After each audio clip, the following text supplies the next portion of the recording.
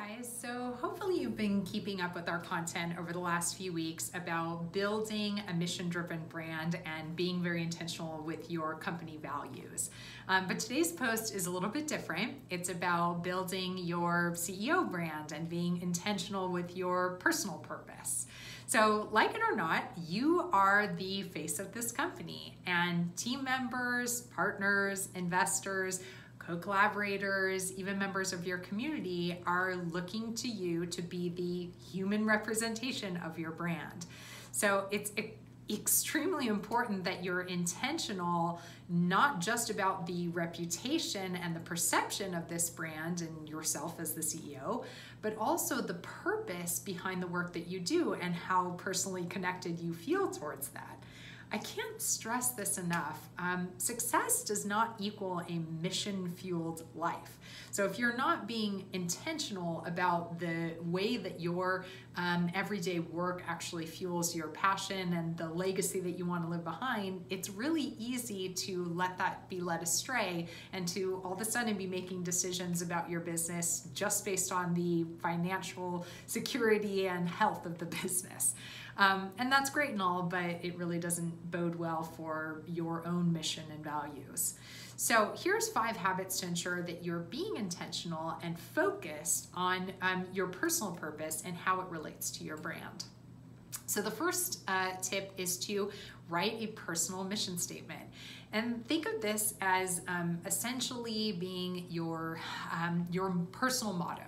Right? So we know these in every different form when we're writing them for businesses. Some are more emotive and inspirational, almost like a rally cry for your movement, and some are more pragmatic definitions. But for a personal mission statement, the best way to think of this is to create something that speaks to what you believe or is most important to you. So an example of this might be something like, to be the best version of myself in order to have a maximum impact on others, right? Something that is, granted a little bit more elusive, but might rally you to wake up and do what you do every day. Number 2 is to create a personal brand affirmation. So this could be like your own personal manifesto. It's a reminder to stay focused on your mission and values. So what is going to rally you through those tough days? These can be a series of I am statements, or it can be one thing that is more personal to you and maybe speaks to the values and what you believe. So for example, it might be something like, I'm building a creative empire that inspires large and small businesses to affect positive change in the world and to hold themselves to a higher standard.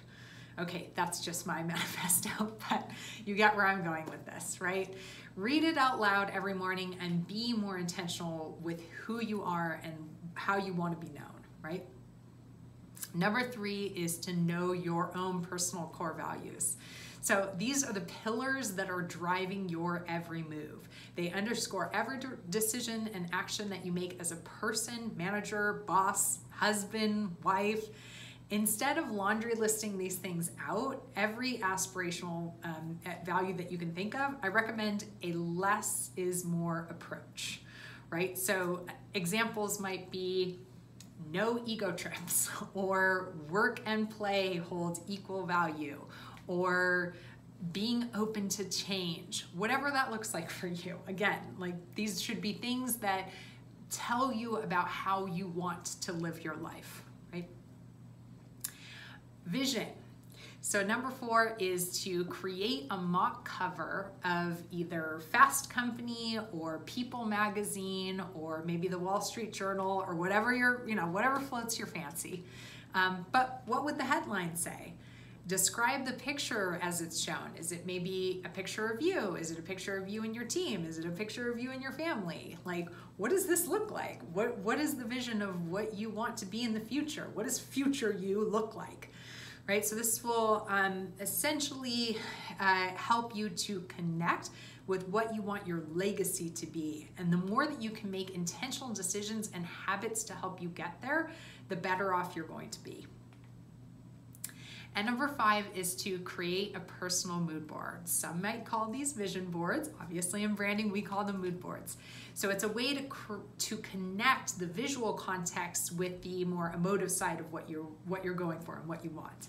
So think of this as both a mood board for the things you want in your life. So it could be personal luxuries like the house you want to live in, and decor that you'd like to see, and specific kitchenware that you want, or whatever, and honestly helps you connect to that lifestyle. Places you want to travel to, things you want for your family, etc., as well as maybe what you want your work life to look like. How do you want to show up to the office every day? What kind of culture do you want to develop? So I find that this just helps you again to connect with that more emotional, more visceral side of how you want things to feel. And it's no real secret here that this will just help you to make better, more informed decisions in everything that you do, because it will essentially be about, does this help me get closer to this mission, this vision, this legacy, etc.? And if not, then it really doesn't need a lot of your time. So I hope this helps, guys. Please drop me a note or send me an email and let me know if this was a helpful exercise for you.